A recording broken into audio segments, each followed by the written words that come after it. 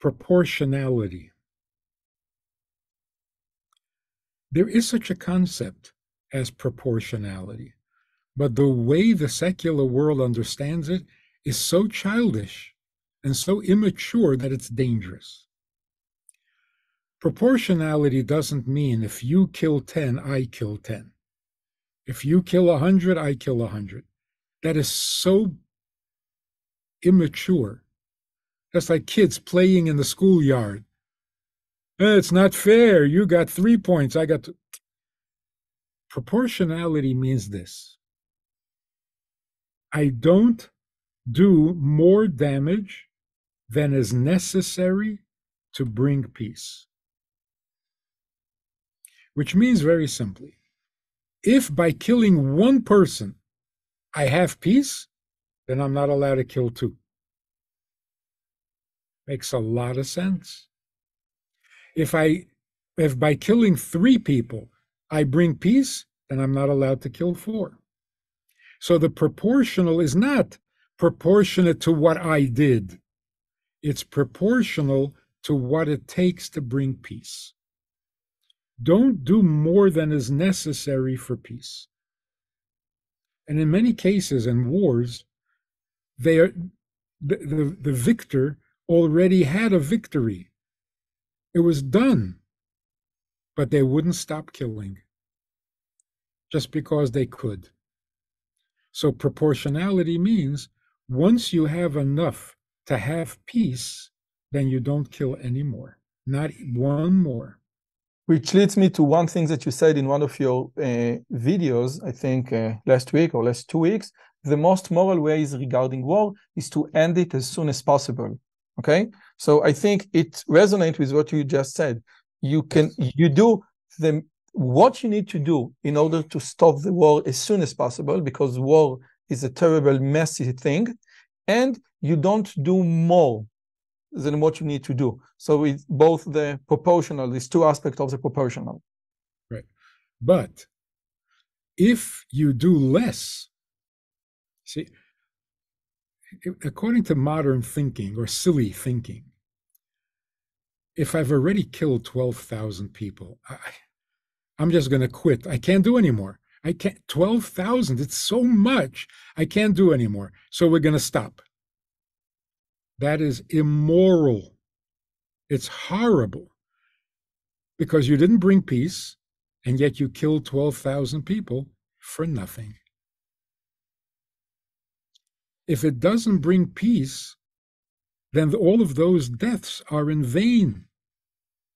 That's horrendous. Especially if by killing another 1,000, you would bring peace. So because you don't want to kill 13,000, 12,000 is your limit. So you just wasted 12,000 lives. Worse than that, since you didn't bring peace, 5 years from now, there'll be another war, and more people will get killed. So to not achieve peace, even though you're fighting a war, it is the most immoral thing you can possibly do. Every time you accept a ceasefire, but there is no peace, people died for nothing, and there's going to be more. Because within 10 years, there'll be another war. What is peace? Peace means the enemy would not think of starting up again for at least 40 years. 40 years, people forget. A whole new generation grows up. 40 years later, it's the grandchildren of the people you defeated. So maybe they don't remember anything. Mm-hmm. Yes, there's a reason. Now, yes. One other thing. If your values dictate that you don't kill children, should you tell the enemy that those are your values? Should you tell your enemy, I will not kill your children? It is so immoral. Look at what you're doing. What you're You doing, as promise. we saw, I'm sorry to interrupt, just what you're doing, as we saw, is you're compelling your enemy, or you're suggesting to your enemy to put all the babies in the Yes. front line and to hide underneath hospitals, as we saw that they themselves confessed that their headquarters are always underneath hospitals, kindergartens, clinics of all kinds. This Yes. is because they know we have these quote unquote moral values, which are really horrible, as we saw. So even if you're not going to kill children, you don't make a statement like that to your enemy. Why? Because then you're encouraging them to use children as shields. You're endangering their children, not protecting them. And the proof is, when one Muslim state goes to war against another Muslim state, do they use civilians as they don't put the civilians in front? No. Only when Israel attacks, because they know that we have a weakness. This is a great point, truly great point. So we complain and complain. Well, they use human shields. They put babies in the front. It's their fault. Of course, it's their fault. But who gave them that idea? Who's encouraging them? But I just want to add that even if we weren't to tell them in advance, they would have figured it out themselves. They would see that we do everything in our power to prevent the deaths of children, civilians of all kinds. We do all we can. We've been doing this for, I don't know, 75 years, and it hasn't helped. Even more. No. I mean, there's this notion that the war began in 48, which is completely wrong. They slaughtered us, children and women and elderly, in the beginning of the 1900s, way before the establishment of the Jewish state. Now, I have a question. I have this idea that people see this as a war between religions, and I think this is completely wrong. I think that if it is the case that this is a war of religion, it is completely one-sided.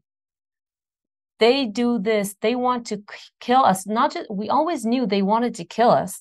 We always knew they wanted us dead. But what we've realized, to our great dismay, and we don't even have the mental capacity, the emotional tools to grasp this, they want to do their highest achievement is to slaughter us with their bare hands and to do horrible things to it's just, I can't even describe it without crying. It's just too much. This is the horrible realization. So this is not a religious war. This is one-sided. And I also have a question about how Judaism is not really a religion, but could you please just say something about this point, that this is one-sided? And the idea is, and I think it's very important, that the victims were people in the kibbutzim, which were their best friends, besides their the allies, far radical left, very, very secular. People very secular, where the Jewish identity was much weaker than the Israeli identity. Okay, and I think that for the first time in the I don't know if the existence of the state of Israel, but in the first time for like in the 40 years, people in the secular modern world say, this is because I'm a Jew. We feel we have the same feeling from the stories of the Holocaust. It is just because you were Jewish. So we have the one-sided religious war. Please comment on this. And then the fact that being a Jew isn't really practicing anything. It's something different. It's not really a religion. It's who you are. It's not what you believe in or what you do. Yes. Okay. So let me suggest something. Wouldn't it be nice if we can talk about this for an hour and a half and never mention the name of our enemies? They get too much publicity already. And to talk about they're so bad, they're so vile, they're so, why are they getting all the attention? Which is exactly what they want. They're not important. They just have to be killed. They're not important. So to keep saying, hey, they're so, so bad. Yeah, we all know, and they're not the exception. That's an important thing we need to talk about. To think that there is one group who are crazy, they're barbarians, they have no decency. One group are the students who are marching in favor of Exactly. In Harvard University, in Yeah. all the Ivy League universities in the US. So really what we're seeing is not that there is a terrible group of people in Gaza. Don't make them sound like they're special in their evil. They're not. When the Babylonians destroyed the first Bet HaMikdash, you know what they did to our babies? I don't want to know. Yeah. And when the Romans came and defeated the Babylonians, you know what the Romans did to the Babylonian babies? But that was so long ago. We would think that after... And we didn't have it on social media. We didn't have it on camera. Yeah. But now we get to see all these atrocities on camera. It's too much. You don't want to talk about them, and I understand what you're saying, but I just said that they're not anyone who is marching, anyone who is allowing the marches to occur 1 day, 2 days, 3 days after this horrific incident. They are all compliant to this. They all agreed that this was a great idea. Every one of them, it's hundreds of millions of people agree that this is a wonderful idea. So what went wrong? Nothing went wrong. Nothing changed. This has been the way human beings behave since the beginning of history, and we haven't really made any changes. So here's the question that we need to be looking at. Of course, we're going to destroy the enemy. What's the question? Hopefully, without accepting a ceasefire like we always did. So yeah, we'll destroy them. And then, what's going to be with the rest of the world? We've now discovered not that we have an enemy in Gaza. We always knew that. We just discovered that the world is just as barbaric as it was 2,000, 3,000, 4,000 years ago. So the big question is there a solution to this? Does nothing help us become more human? In all these years, we did nothing to become more humane? Well, there were two things we were hoping. Two hopes. One is that religion will teach you not to murder and not to commit adultery and not to worship idols. Morality would come from religion. The other hope was, a secular hope, that morality will come from education. If you're educated, if you read books, if you study philosophy, if you are scientific, then you become classical music, then you'll become a mensch. Those were the two hopes. Now, let's see, who is the most excited and the most fervent supporters of the enemy? College students and religious people. In other words, the most corrupt are the religious who twist their religion and educated people, campuses. That's a pretty scary thing, huh? The two places from which we thought morality would come turn out to be the most immoral. So the question then becomes, is there ever going to be morality? If religion doesn't make you moral, and if education doesn't make you moral, what's left? And can I rephrase it differently? Does moral progress possible? Is moral Is moral progress possible? Because it seems that that after the slavery in the US, the Americans became more moral. It seems that after I don't know, all the horrors of the Holocaust, the Germans somehow became more moral.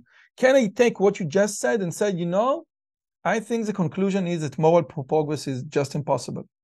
And this is a very dangerous idea, I think. But maybe the answer lies in between, that Judaism is not a religion, and the 7 laws of Noah, the Noahide laws, are not a religion. And it's not, if you do this and this, then you go to heaven. If you don't, you go to hell. Something else.